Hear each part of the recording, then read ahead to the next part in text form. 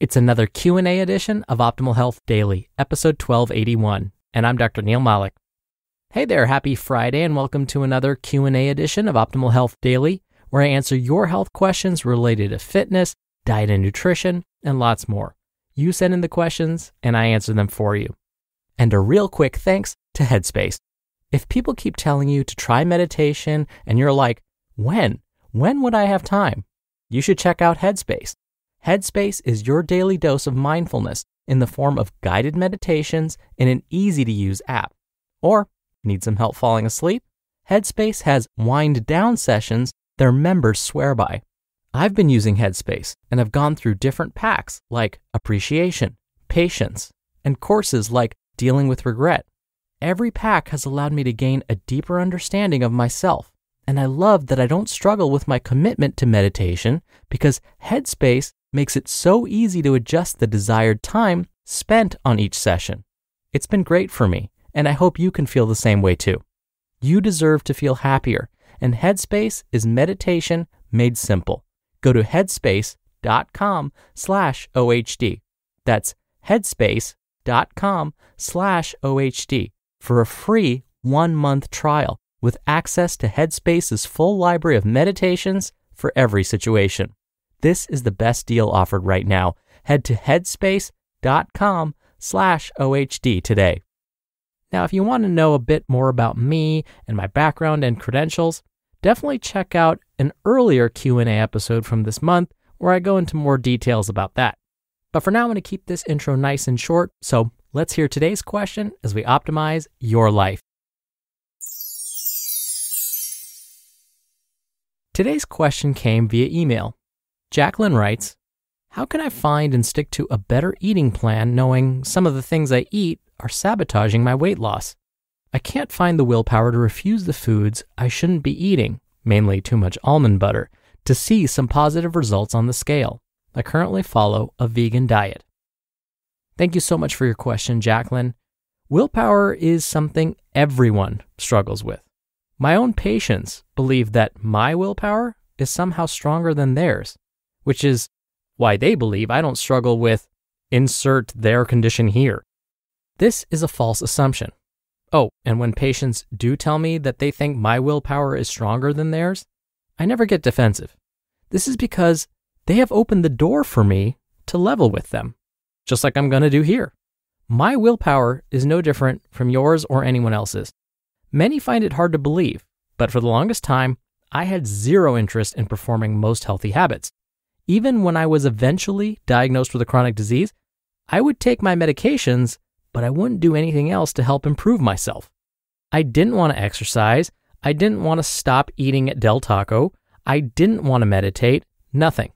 It wasn't until my medication dosages had to go up and I had to think about paying for my own health insurance that I started to slowly change my habits. And I repeat, this was a very slow process. And even then, I would have moments where my willpower would be completely gone. I would relapse into old habits. Why does this happen? Well, I will share with you what I've learned from experience along with what researchers have discovered. 1. Think of your future self. When it comes to finding the motivation to perform any behavior, begin with this thought. Do something today for which your future self will thank you. When it comes to gathering the strength to refusing foods that you may feel are sabotaging your progress, remind yourself that you are doing this for your future self. So even if you perform just one small behavior today that makes you feel better, that's a step in the right direction, because tomorrow you may not feel the physical effects of that one small behavior right away, but you will mentally. You will begin to gather momentum. And to quote Newton's first law of motion, an old cliche, an object in motion stays in motion unless acted upon by an unbalanced force. If you can repeat that one small behavior again within the near future, like saying no to a food that you find is holding you back, it will continue some of that momentum and likely help you feel a bit better about your situation. These little wins can be so important because it often leads to increased confidence, which can help motivate you to continue your progress and move on to bigger changes later. 2. Have a backup plan for willpower. I gotta mention something about willpower.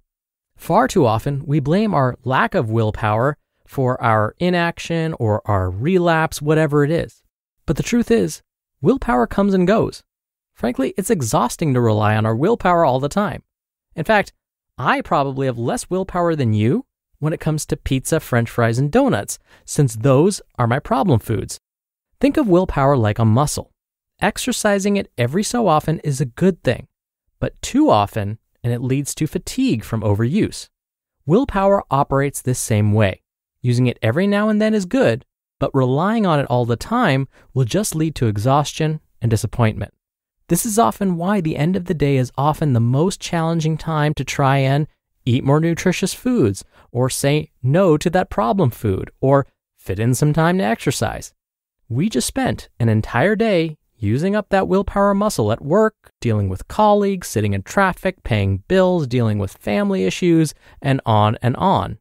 And then somehow, we expect we're going to have enough willpower left to make a good decision when it comes to eating right or exercising. It's probably not going to happen. That muscle is fatigued. It's spent. So we need a backup for our willpower. Tricks we can rely on when our willpower is just not there anymore. Which brings me to another famous saying, and number 3 on my list. Quote, "By failing to prepare, you are preparing to fail." Benjamin Franklin. One thing we can do to back up our willpower is to have a plan. The beauty of this is it takes out the guesswork and removes willpower from the equation. This plan doesn't need to be complicated. I talk about this more with my next tip, but researchers have repeatedly discovered that we are more likely to meet our goals when we have a plan. Even if you start small, it's going to help. So you could decide that you will cut back on your almond butter consumption by 1 serving a day, or maybe it's half a serving every other day. It doesn't matter. Just have a plan. Researchers are also discovering that if you write down your plan, write it down somewhere, anywhere, it tricks your brain into thinking it's real, which in turn makes it more likely to happen. I have made it a habit to write down even something as simple as my daily to-do list. 4. Keep things simple.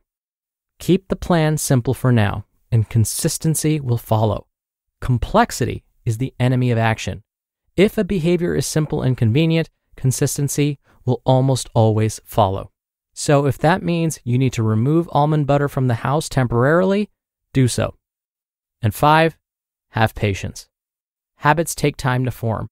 So why do we expect to be able to break our habits with the quick snap of our fingers? It just doesn't work that way. Again, consistency is key, but have patience with yourself. Understand you may not see the results you're looking for right away, but that doesn't mean good things aren't still happening. You can't see how the neurons in your brain are beginning to change as you begin this journey. You can't see that by cutting back on just 1 serving of almond butter, you've reduced the number of calories floating around in your bloodstream, which in turn may make fat cells near your abdomen shrink. These are things that are happening on a microscopic level that you may not realize are happening. But if you stay consistent and have patience with yourself, eventually you will feel and see those wonderful effects. I wish you all the best, Jacqueline. And thank you to NetGear. Is your Wi-Fi struggling to keep up with your streaming, work, gaming, video calling, and more? What about all at once? When you're connected to your world by Wi-Fi, be sure it's the best.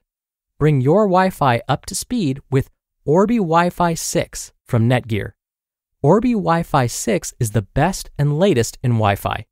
It covers your entire home with unmatched speeds and performance for uninterrupted working and learning, video calling, and streaming at home on more devices than ever before in any part of the house. With Wi-Fi this advanced, you're going to want it everywhere. Ready for the best Wi-Fi ever? Find out what makes NetGear America's #1 choice for Wi-Fi at netgear.com/best Wi-Fi. That's netgear.com/best Wi-Fi. And I have that linked in this episode's description. And thank you again so much for the question. And if you want your question answered right here on the show, send one in. You can email one to health@oldpodcast.com, or if you want your voice played on the show, come by oldpodcast.com/ask. Right on that page, you can record straight from your computer's microphone, It's really easy, and you can even play back your message and do retakes before sending it in. Or you can do it the old-fashioned way and call in your question. The number is 61 I love OHD. All right, thank you so much for listening every day. Thank you for listening all the way through. I hope you have a great start to your weekend. Enjoy preseason Major League Baseball if you're into it like me, and I'll see you back here tomorrow where your optimal life awaits.